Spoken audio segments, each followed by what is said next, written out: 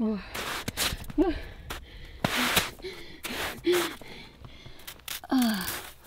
Oh, fuck.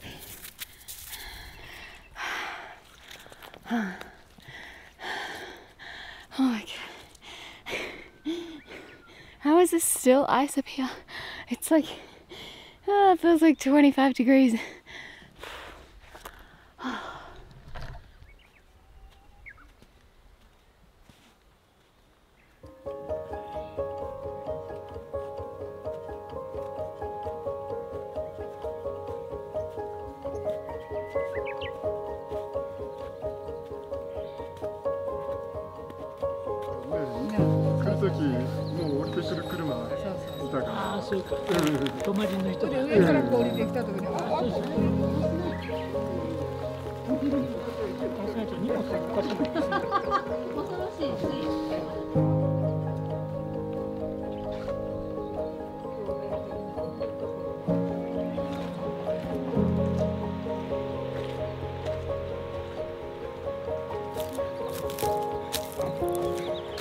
Our lunch was way too big.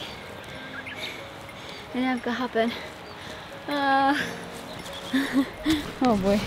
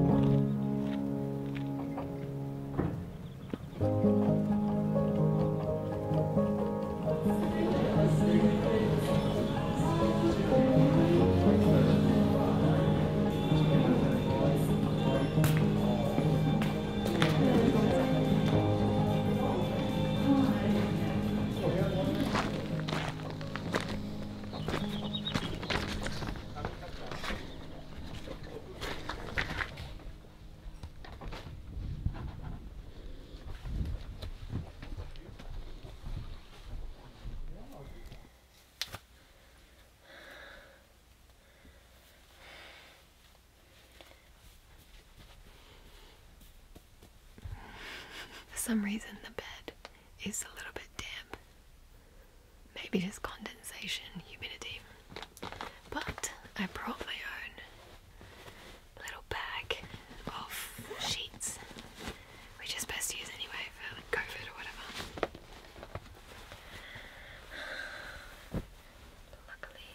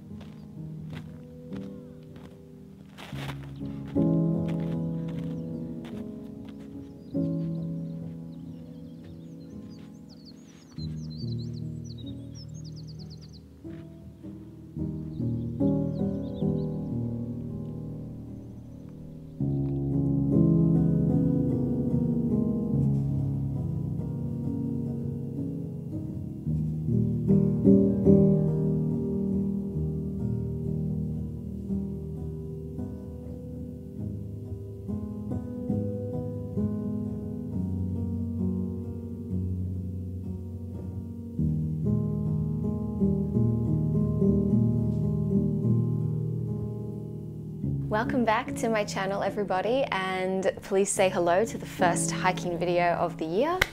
Very exciting, probably the first of many. It feels so good to be back out again in the mountains and at higher elevations and in nature. You want to come up? You want to come up? Come on. Good boy. This isn't my dog. This is my friend's dog. I'm just looking after him for a bit. His name is Andy, and he's the cutest, most cuddly little dog ever. Oh, Chris just came home. Oh, hi. I'm recording. Oh no!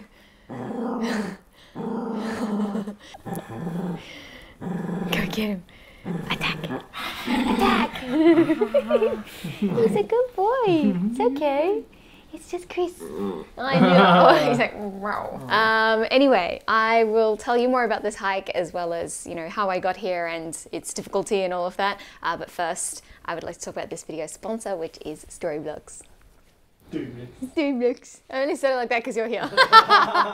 Storyblocks is a royalty-free, domain-driven library full of all kinds of assets, whatever assets you'll need for any kind of video project. These assets include anything from photos, videos, sound effects, After Effects templates, animations, whatever it is you think you'll need for your project, Storyblocks has got you covered. They have a number of different subscription plans to go with any kind of budget, but if you go with their unlimited plan, you'll get access to millions of assets that they've got on their site. They've also been working on an initiative called Restock, which is hoping to diversify the kind of content that you see on their site, so focusing more on LGBTQIA+ members as well as POC.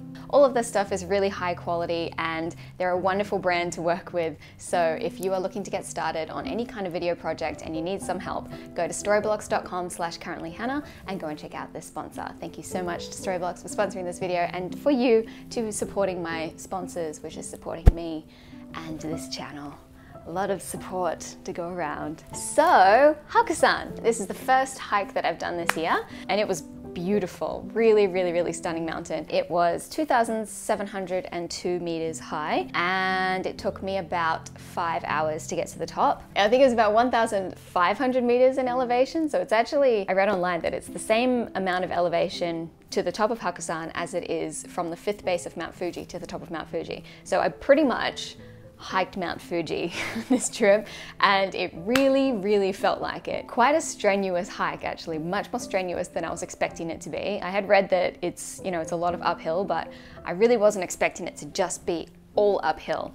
And I was definitely feeling it the next day. I was really struggling to walk and my calf muscles only stopped feeling sore like a couple of days ago. And honestly, I think maybe the reason it felt like such a difficult hike, I think it was because my bag was really heavy. I've got like a new backpack, which is more specifically for carrying like camera gear and that kind of thing, but the bag itself is also a little heavy. I don't know, I'm still trying to figure out like what's the best system, the most efficient amount of weight that I can carry up and down mountains, because this was really quite heavy. I think it's the first time I've ever felt like really tired going downhill. Normally going downhill, I'm just like jumping from rock to rock, like light and free, like woohoo, I did it. But this time it was, oh man, I just wanted it to be over. I was really suffering. Mount Haku, I guess Hakusan, basically just means white mountain, like that's what the kanji means, and just because there's a lot of snow that stays there year round. Though I wasn't expecting there to be that much snow left, and I don't know, if you've ever been hiking in Japan, you'll probably know that Japanese hikers love to be dressed head to toe in all of the latest hiking gear, whatever you think you might need on a mountain at any point in time. Like Japanese hikers will just have it on like the smallest trail ever. Like everyone's carrying like helmets and crampons and you know, all of this extra gear. Some of it's not necessary, but some of it is necessary. But for some reason on this hike, I didn't see anyone with crampons, which was surprising because there was a lot of snow, like surprisingly amount of snow. I was expecting to see more people with crampons, but no one else did. So maybe everyone else was as unaware as I was, but yeah, definitely a little bit sketchy in some parts. There was one point where I was like, if I slipped at this point right now, I could just keep on sliding for about 200 meters. But luckily I didn't slip and neither did anyone else that I saw. And the hut, it was beautiful and so big and it had so many facilities. It was just way more than I thought that it would have at that kind of elevation. And it was great. I really thoroughly enjoyed everything about it. And of course, also this was the first time I ever got to drive my Jeep on my first little solo adventure. I obviously haven't built out the back of it yet, which is why it was all just a complete mess when I opened it in the video, but so far it's really fun to just be free and independent and just be able to drive around anywhere and stop where I want to and take photos wherever I want to, which includes seeing a giant dinosaur on the way back. That was very fun. I also saw a truck that was completely turned on its side, like blocking the exit of a highway. That was kind of eventful. He was fine though, luckily. And yeah, it was just a very fun, very eventful first little road trip. And I thoroughly enjoyed it. And I'm really looking forward to when it's like fully decked out. Like Chris and I have been working pretty hard to like build out the back of the Jeep a lot recently. And it's definitely getting there. It's not finished just yet, but it's getting very close and it's very exciting. Oh yeah, when I got back from so like I parked the Jeep, put the stuff in my bag and everything, locked it, heard the locking sound, and then went on my hike. The next day, I come back to the Jeep. I unlocked the Jeep and I'm like, yeah, cool, just gonna put my stuff back in. I went round to the driver's seat and I saw that the door was left ajar, like it was like this much open. The whole weekend that I was there, somebody could have come in and stolen, you know, whatever. They could have stolen the Jeep if they wanted to, but nobody did, thankfully. Thank you, Japan, for being kind to my newbie mistakes.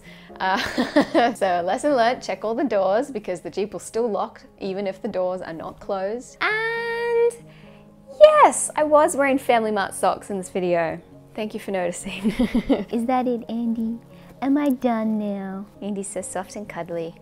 He's vegan as well. I've never met a fully vegan dog, although we did eat some sausage that was unfortunately just like left on the side of the road. He ate the sausage before I could take it from him, so he's not fully vegan. He cheated. He cheated that one day, but it's okay. Nobody's perfect. Anyway, thank you so much for watching this video. Thank you to Storyblocks for sponsoring this video. And that's all I've got to say. Thank you for watching, everybody. I'll see you next time. Goodbye.